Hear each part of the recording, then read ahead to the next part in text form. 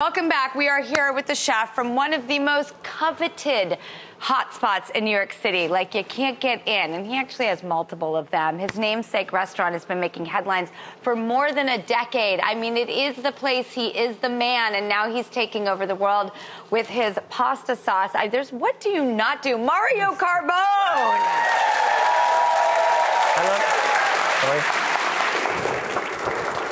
I feel very excited by the fact that I used to go to Teresi Italian Specialties or Specialty. Yeah, at the beginning. At the beginning, before Carbone was even open. I am old school. I am OG. I go to all your restaurants. How did the idea come of I see a white space in the marketplace and we're going to go into this. We're going to go into grocery. Well, I think because this is everywhere. It's everywhere, yeah. It's amazing. It's taken off and it's kind of crazy. It's nationwide, but we can only touch so many people in the restaurants on a night, and we're only in so many cities in the world. So it was an opportunity to kind of reach a much broader audience with our products. Well, it's got your name on it, yeah. So you want. I have something with your name on it. You do? Yeah, a little gift for you. A gift? Yeah. Oh, Mario. Well, No. Speaking of official, now you're official. Oh my gosh. Okay. I just became the coolest person ever. All right. Well, take us through the dish. What are you teaching us to make today? I see lobster. I'm drooling. I've tried the pasta sauce. I cooked with it the other night at home. And I loved it. It's got kick and spice, and I like spice. So this one's got a little extra kick to it. This o's a little fancy.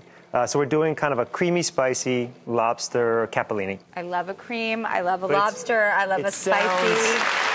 Fancier than it is. This is a pretty quick thing.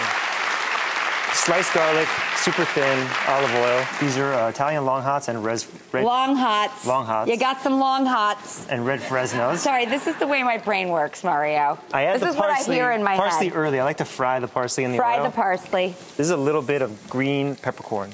And then we're going to need to get to our lobster, right? So we'll let this kind of sit in a second here. That looks so beautiful. So this can be kind of a dangerous job, and I wanted to kind of go through it really quickly. So often you want to, you think to kind of try to attack it with your knife and kind of break through it, but the slippery shell is going to cause a bunch of accidents. So I have a better way. You sort of, once you're steamed or boiled your lobster, you can kind of easily kind of detach the tail. Yeah. And then with a really strong pair of kitchen shears, which everyone should have, you can kind of just snip through. Snip through where the little dangly legs are. So you can just kind of pull the meat out of here without any use of a knife. Comes out perfectly. The claw, the easiest way to go about it is kind of take a bit of your aggression out here. Take a kitchen towel. These are pretty big claws, so you're going to give it a good whack. Please. Oh.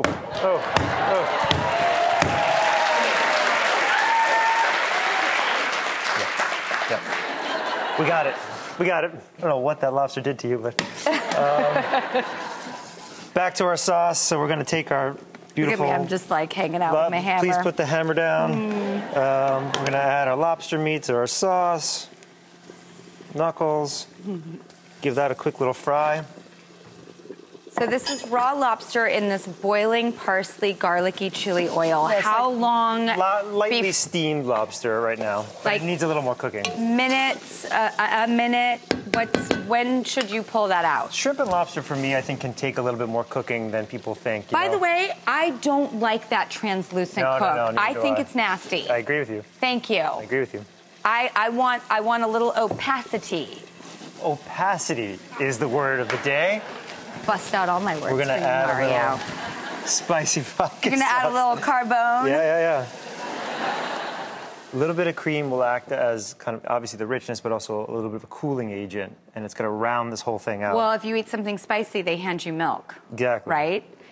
Okay, we have a trivia question going into commercial. Sarah Ismail. Right over here. Okay, I have a trivia question for you. And there's something you could win if you get it right. That's exciting. Okay, so according to the International Pasta Organization, how many different pasta shapes are there? Is it A, 200, B, 600, C, 1,000.